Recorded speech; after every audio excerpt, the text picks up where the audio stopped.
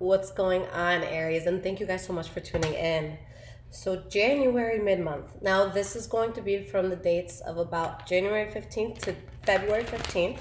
So, keep that in mind, guys. And this will be for Sun, Moon, Rising, and Venus Aries signs. The energy could be transferable, guys. So, it could be you that I'm picking up on. It could be the environment around you, a person around you. So, let's see what is going on for you guys.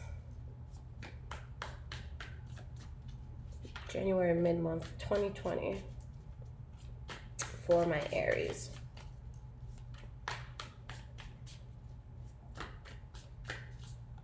Okay. So we have past, present, and future. Okay, guys.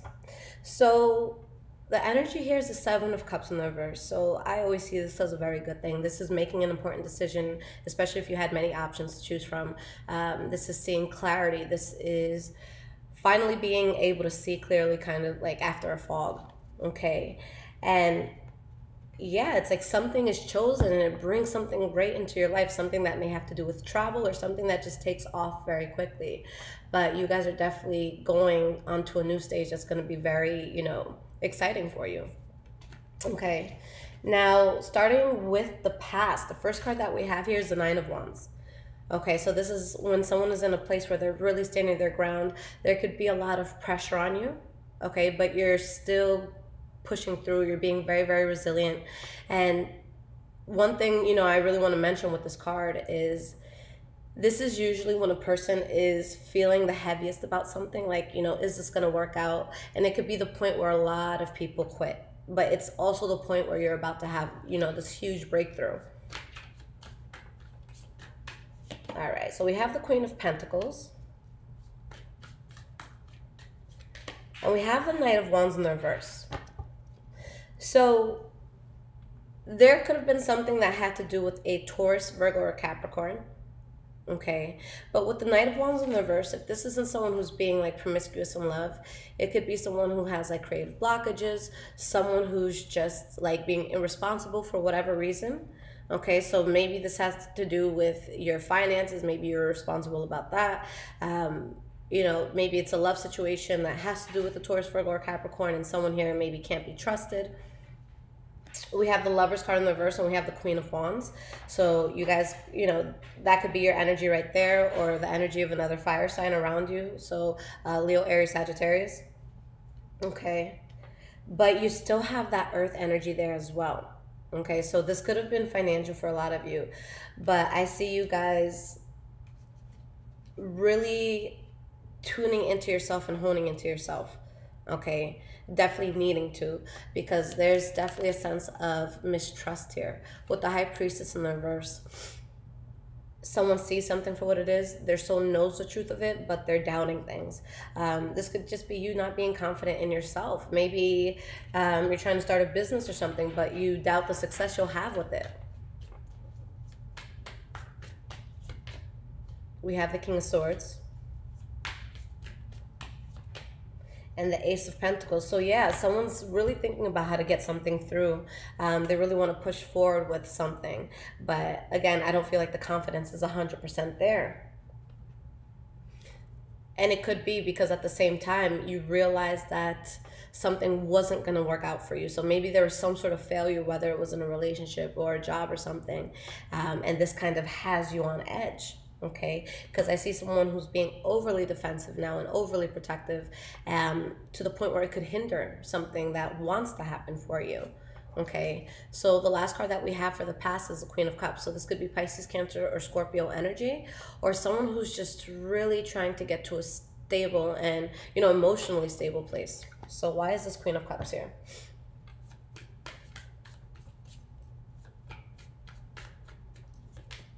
Knight of Cups in the reverse. And we have the Six of Swords. So yeah, I feel like there's definitely things, guys, that are testing you. It's like you want this emotional stability. You want to be good. Okay? And I see you working really, really hard on that, but having to just release bad habits or bad people, okay? Knowing that if you protect yourself, there is something new coming in. And in this case, whatever this is could have led or could be leading to a lot of money, or just a situation that makes you feel very happy and makes you feel very abundant, okay? So in the present moment, the first card, Two of Wands in the reverse, okay? Feeling like maybe you're not on the right path. Maybe your passions or your efforts aren't being directed in the right way, okay? But something is off.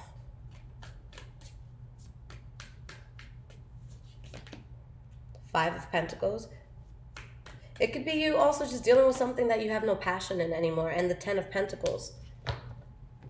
Whether this is financial or, you know, with love, whatever the situation is, upon rejecting something, and it's something where something just wasn't fair, or something is just unjust in some way, shape, or form, you guys come across something very good. Okay, there's something in your life right now that is throwing you off the path you're really meant to be on. Okay, now the next card that we have, and this is the center of your reading, we have the Three of Pentacles. So with the Three of Pentacles, I'm sorry guys, I keep like cracking my knuckles. Again, something's being built, and it's being built in a cohesive manner. Nine of Pentacles in the reverse. Eight of Cups in the reverse. Some of you are reconciling with an ex, or reconciling from someone from the past. Some of you could be meeting a past life soulmate. And soulmates, it doesn't always have to be love, guys. It could be a friend soulmate. You know, someone that just gets you and they get your heart. But there's something that really comes into your life strongly. For some of you, I don't know if I said this already, but could be a past life lover.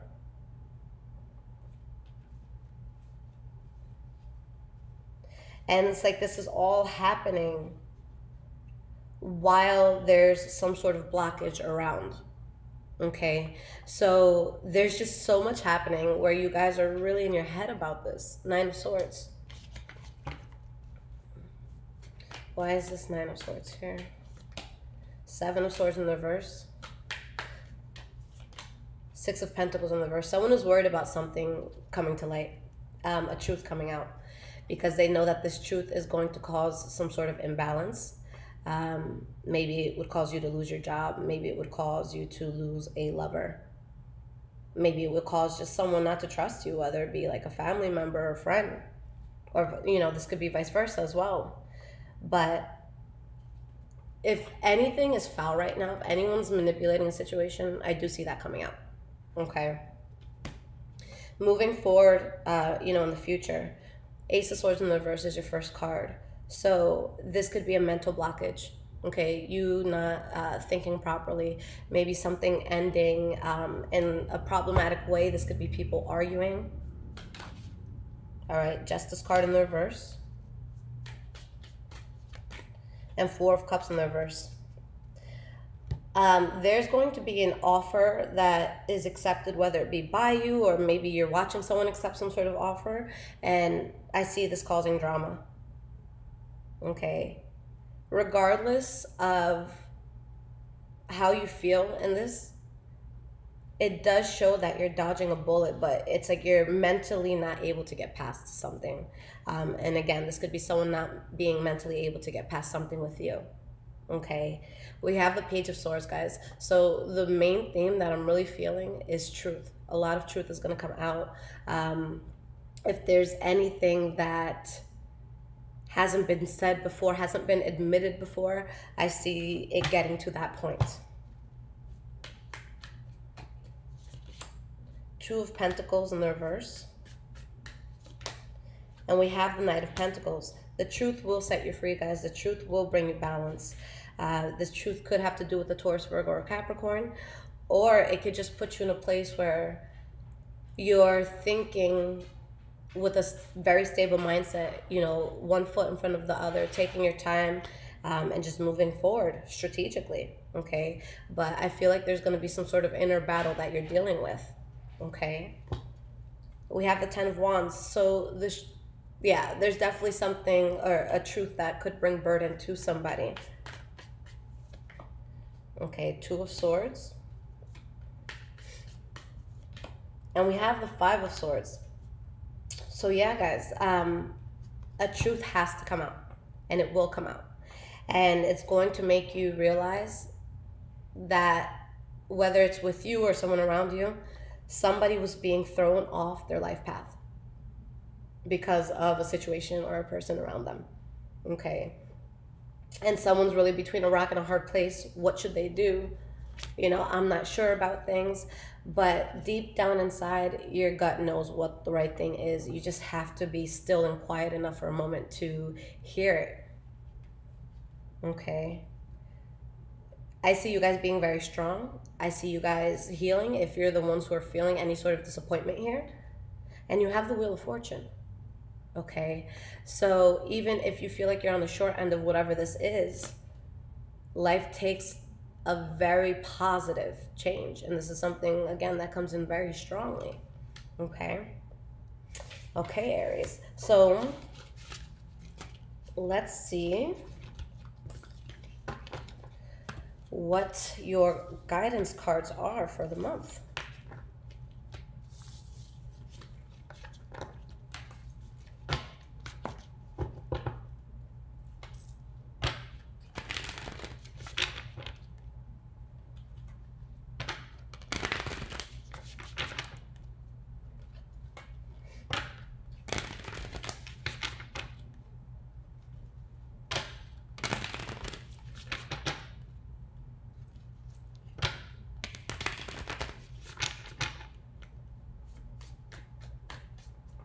What sort of guidance can I give you guys this month? What does Spirit have to say?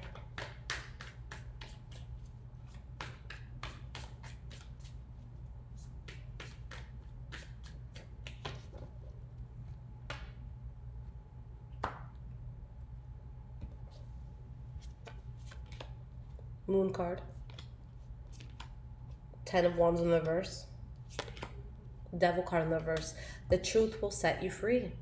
The truth is going to really unshackle some chains, for sure.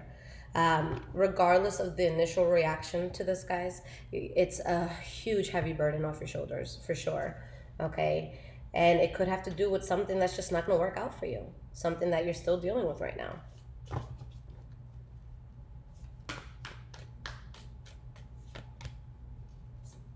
We have the Nine of Swords in the reverse. So now it's like, even though this is difficult, it cuts out a lot of worry.